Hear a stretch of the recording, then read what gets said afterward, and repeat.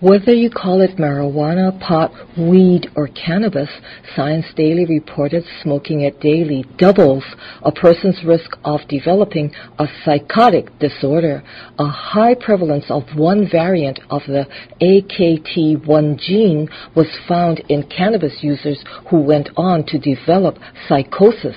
A study of healthy marijuana smokers and how the drug affects their mind was published in Translational Psychiatry. This research showed the link between the gene and the effects of smoking cannabis in healthy young people. It found young people with the variation in the AKT1 gene experienced visual distortions, paranoia, and other psychotic-like symptoms more strongly under influence of cannabis.